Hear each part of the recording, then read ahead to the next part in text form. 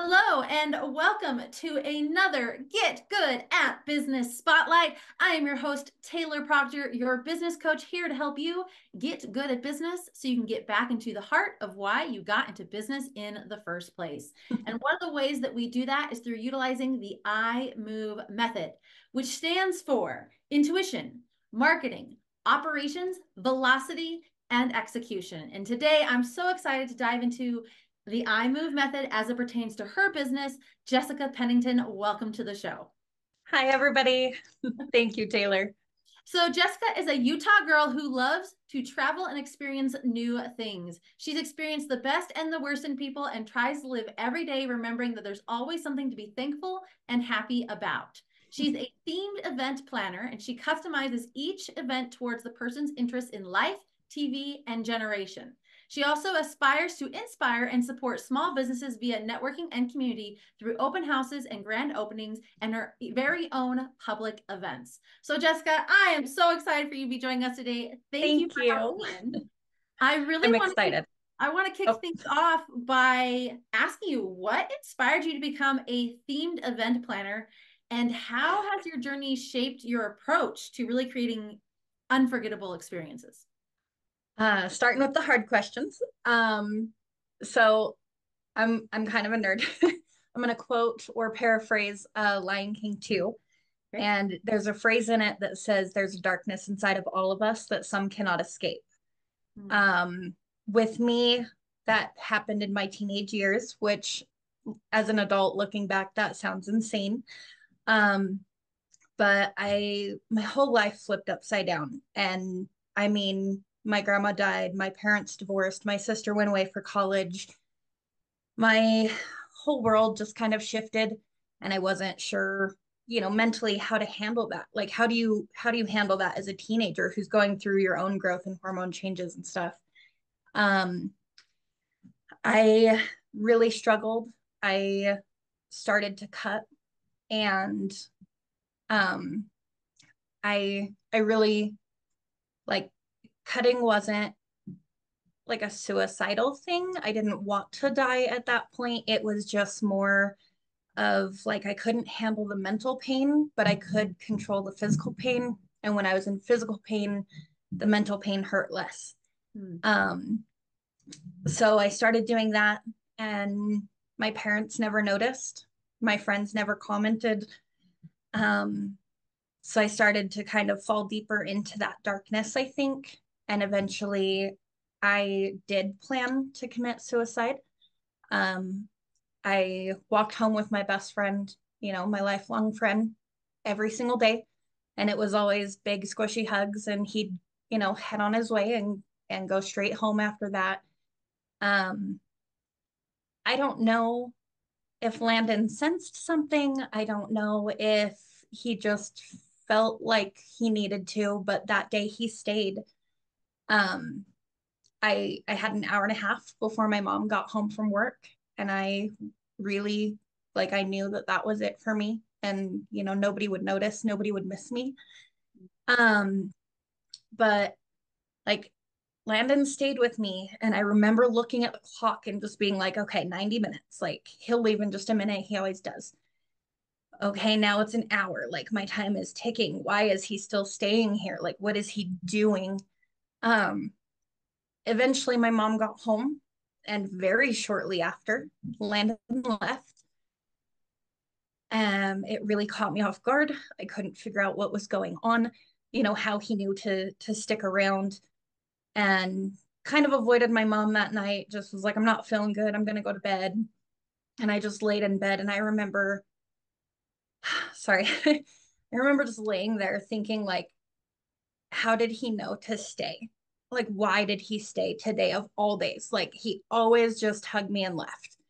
Um, to this day, 30 years later, he is still one of my best friends, but I'm not sure that he knows that story. It's Oh, not something that I talk super openly about. But I am pretty open with like my depression and my struggles back then. And even now, as an adult, life is hard and we all struggle in our own ways. So that's the long way of saying that I I discovered ways to be thankful every day. I did have a journal that my grandma had given me that she wrote a little message, make every day count and basically count your blessings type of thing. So I started listing 5 things every day that I just loved, even if it was as simple as like, I got up and got dressed. Like some days, that's all you need. And so eventually, life moved forward. And too many years later, I got a lot of help from a really great therapist and, got my life turned around and better and decided that I wanted to spend my life reminding people that every day is a celebration. Every day that you wake up is worth a happy moment and a good cause. So, yeah. I love that. So Thank from you. earth-shattering experience, potentially earth-shattering experiences, to For now sure. creating these events that are Yes. celebrations of life. I absolutely love Yes. that. Thank you. I also feel like this is an interesting twist, but it appears that Landon was using his intuition, the very first part of I Move, which has led to you touching countless lives through Yes. your business and through events. And I absolutely love that. So as Thank you. we move to the I Move method, we've definitely heard how Landon's intuition saved your life and allowed you to touch multiple others. But how do you use intuition in your business to really make each event a personalized experience, make it memorable for your clients? So first off, I meet with my customers or potential customers for coffee or, lunch, whatever they prefer, some kind of hangout in a public area. I like to get to know people and I want them to get to know me too. The last thing I want is for us to tolerate each other, just talk through email and be like, okay, you're hired. Great. Give me your money. That's not how I am. I want to feel your vibes. I want you to feel mine. So we always sit down, we talk, we get to know each other, make sure that we're a good fit, and then we move forward. With that, I personalize every event um, to the person, to the way I've gotten to know them, to their requests, to all the different aspects. So, like example wise, 2000s and Harry Potter are like two of my main themes. I'm sure that you can imagine. We all just want to be the same 2000 kids that we were. Right. Um, I did a baby shower last year that was 2000 theme. It was for a surprise baby. So we did Oops, so we did it again. It was Britney Spears. I wanted mama to feel amazing that day. So I got her like a custom hoodie that she got to keep. Had like little photographer paparazzi set up. But then in February, I did another 2000s, but it was a birthday and we did like painting nails and like the butterfly clips, the glitter tattoos. So everything is completely different. Same with like the Harry Potter. Um, I had a baby shower that was Harry Potter themed a couple years ago. It was phenomenal, so much fun. But we focused more on like the owls, the story of the 3 brothers, but I altered it to sisters because it was 3 girls at the time. Um, so we did kind of like the fun Diagon Alley restaurants and like um, Honeyduke's candy and all of that stuff. This one that's coming up is for an 11-year-old's birthday. And he's very sportsy and very active. And so we're changing it, of course, to fit him because he's not having a baby. He's not a girl. So we are doing like platform 9 3/4, all like the envelopes floating in the air for his acceptance letters. And then just doing like all of Diagon Alley, the Great Hall into the backyard, which is going to have Quidditch set up for the boys to play with. So it's going to be super fun. But basically, I make each event towards each person. And then, like I mentioned, the little gifts that people get to keep, I try so hard to get it to be something they love. So, like, I got the hoodie for my one girl for her Britney Spears baby shower. And then I've done like a Poke One birthday instead of Pokemon. And so I had the original 4 Pokemon crocheted. Baby got to pick her first Pokemon, but she got to keep all 4 of them. So just little details that they would absolutely love and appreciate. Yeah. And so you had mentioned when you're meeting with them, you're having these discussions. So you're checking their vibe, making sure it's a good fit. Yes. using intuition there, using intuition in terms of, okay, how do we make this customized? And then even again in ways of how can you make this special and a takeaway for your client as well. Yes, exactly. I love that. Thank So you. when it comes to the M of iMove, marketing, right? Mhm. We'd love for you to share some insights in your marketing strategies, promoting like themed event planning services, and how do you engage your potential clients? So as you can imagine, my industry is very much word of mouth. Any kind of like reviews and pictures with, tagging my business pages, that goes so far. Everybody wants to see that you have done, good events in the past. So Right. I can post all I want. In fact, that's part of my marketing right now is I market myself. I am doing like a 75 hard challenge right now, but it's not the workout aspect. It is for 75 hard reels. So Hmm. 75 days of reels. And that's been super fantastic so far. It's just getting me in the habit of keeping my online presence, posting every day, being seen in people's feeds, that kind of stuff. That's going to market a lot. As far as full marketing, honestly, surprisingly, networking has done wonders for me. Um, I I've said that before and people question it because like, how is that marketing? But people are Right. I think it always is. asking, huh? But oh, networking is. Oh, for sure. People are always asking on different Facebook groups, who's got this or best hairstylist, whatever the case may be. Um, I have networked and made some great friendships in this adventure of mine.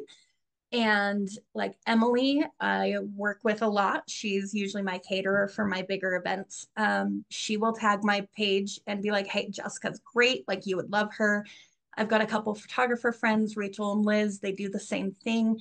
And again, that goes back to word of mouth. And even though they've worked with me, but I haven't done something, they've seen me in action. They know what I can do and they feel comfortable referring me. And that's such a huge thing. Yeah, So, absolutely. And I think yes. that for like even us right now, we're online right now, we're virtual, we're doing it Yes. live. But I often think that business owners, especially when you're creating physical events, Yes. physical networking, physical relationships make such a difference. And I think It that that's really does. such a good thing to have found early on. Right, for sure.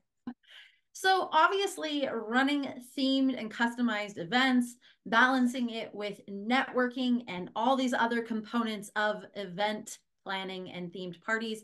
What key operational processes or systems have you found to really make sure things run smoothly?